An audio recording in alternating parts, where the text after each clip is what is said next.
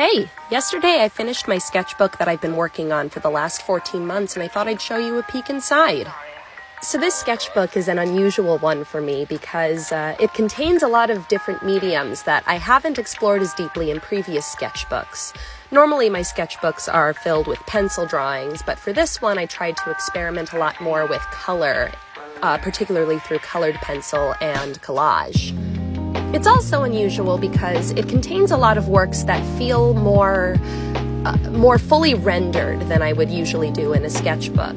I credit quarantine for this since I had a lot more time to put a lot of attention into each page. And while on the one hand I'm proud of the finished works in here, near the end of the sketchbook I felt less and less like I could use it as a place to experiment.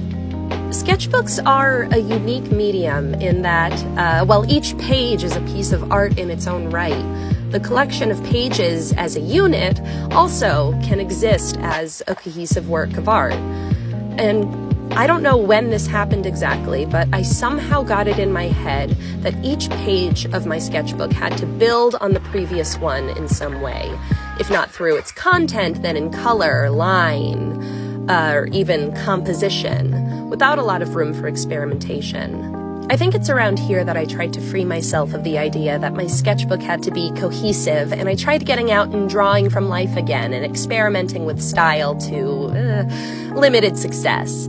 I struggled immensely, and looking at these pages, I just see a lot of inhibition. And it's around here that I moved from Washington, D.C. to New York. There are large gaps of time between these pages where I didn't draw at all because the idea of committing an idea to paper felt too daunting and like it wouldn't be good enough. I see a lot of anxiety when I look at these drawings. Which brings us to today. Sketchbooks track fleeting thoughts, moods, and ideas and show a visual progression of skill, but that doesn't mean that every page needs to be perfect.